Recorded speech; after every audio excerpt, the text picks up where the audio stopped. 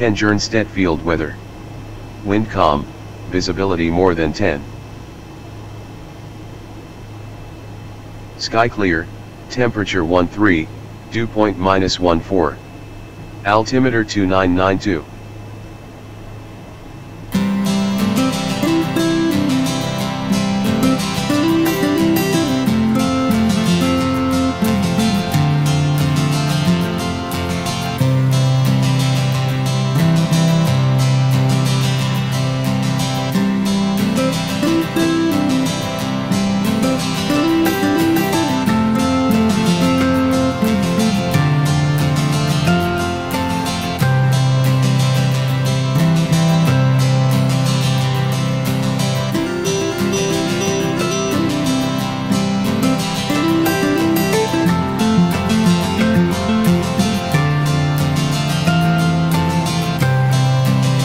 Kernstedt's field.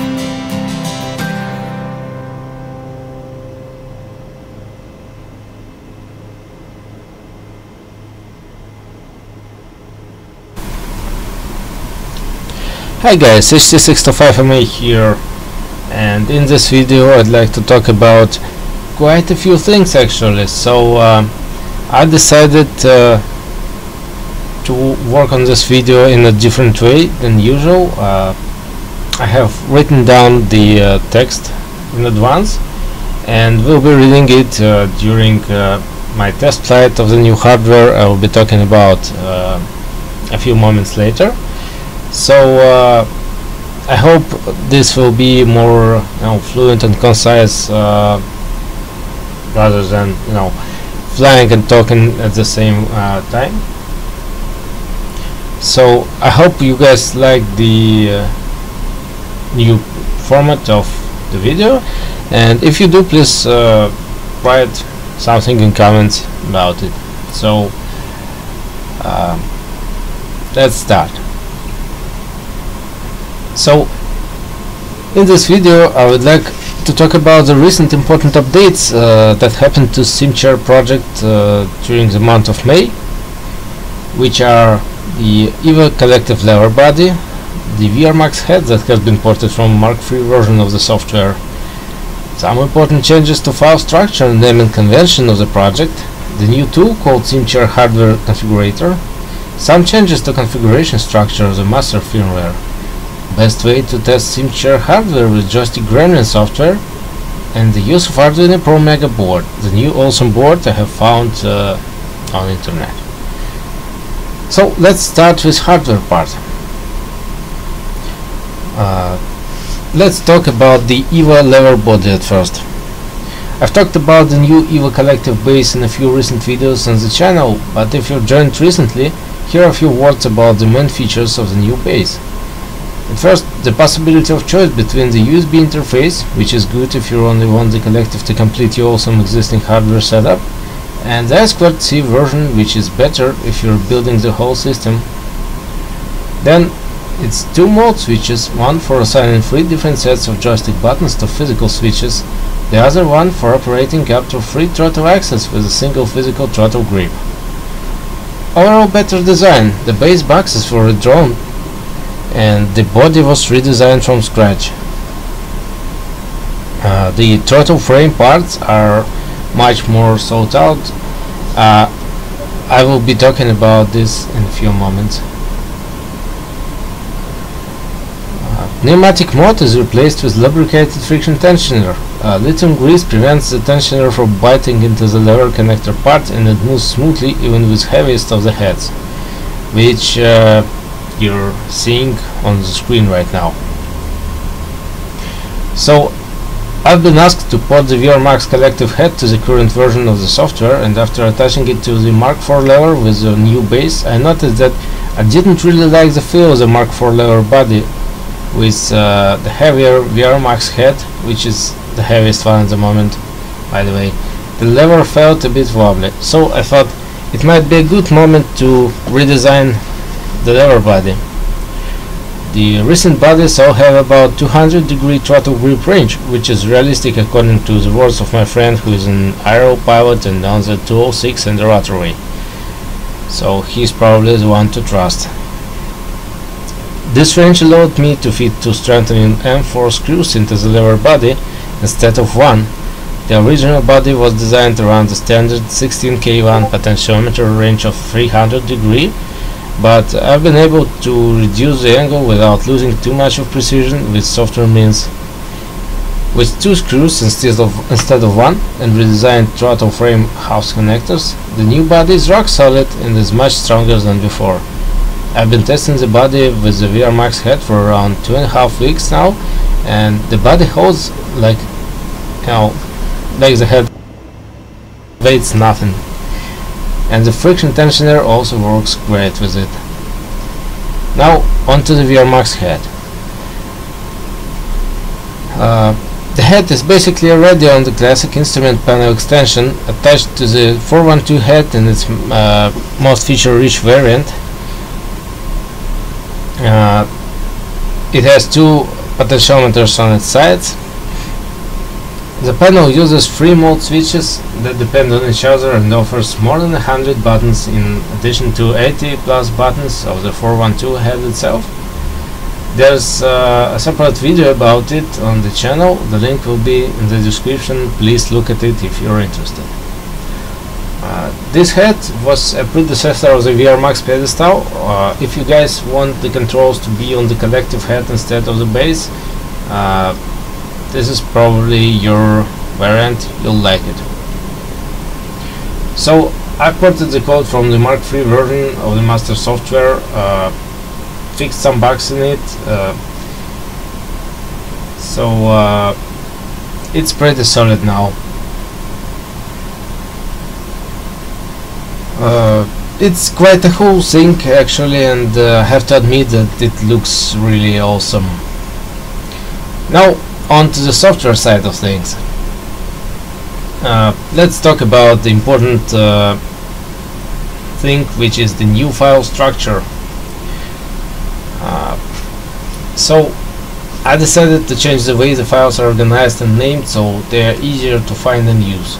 Initially I tried to rely on names of files and directories to show the order of building things and available options, which mostly led to a huge number of files and the presence of some older versions of certain files in some of the directories. So the new approach uses the Simchair hardware configurator tool, which provides lists of files to print for each available lever option. The files themselves are now combined into a smaller number of directories. So what has been 5 of 6 variants of the single throttle body is now combined into one single throttle body dir. The hardware configurator tools also contains information about the needed amount of plastic for each of the printed pieces. I also changed the way how files are named to reduce the length of parts and improve readability. New naming convention uses unique part numbers along with camel case names clearly describing the part. This approach ensures that as a single part is used in multiple lever variants, all of them will stay current and will be updated simultaneously. The next important thing I decided to do is to split the configuration of the master controller firmware into multiple files, one file per hardware piece. This approach allows you to update the software easier. You only have to compare the parts of configuration which are related to your hardware, not the whole large file, which means you have to look for just a few lines of configuration file. That also means you can copy your configuration files over the ones from the repo to quickly replace their contents with your custom settings.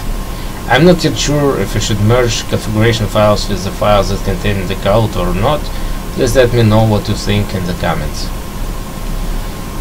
Now let's talk about something that was not particularly convenient, and that is testing of the hardware in joystick testers. A lot of Simchair hardware is fairly advanced and has more buttons that can be shown with JoyCPL or even some online joystick testers. There is a software piece called Pointy's Joystick Tester, but it doesn't work on the latest releases of Win 10 without installing some libraries, and can only show up to 128 buttons. The VRMax head has more than that, so testing had to be done in X-Plane and basically was a pain. So recently I've discovered that there's an awesome piece of software called Joystick Gremlin, which does not have a limit of buttons, or maybe it's greater than 154, which is the highest button number of the VRMax collective head. What's interesting, it allows you to combine a few of the joysticks on the screen, so you can test, for example, the AB412 head and the VRMax panel, which are, some 200 plus buttons together. This is quite awesome, and so this is the new recommended way to test the hardware. And the last thing I wanted to talk about in today's video, I found an awesome Arduino compatible board, which is the Pro Mega one. It has something like 47 digital pins and like 16 analog ones, which can also be used as digital ones. That means one such board can replace more than 3 Pro Minis, while making the code simpler and reducing the soldering workload and the number of excess I2C cables inside of peripherals. This is quite awesome, and I will probably be using it instead of multiple Pro Minis in the future. Thanks for watching, guys. Happy virtual flying. HC625MA, over and out.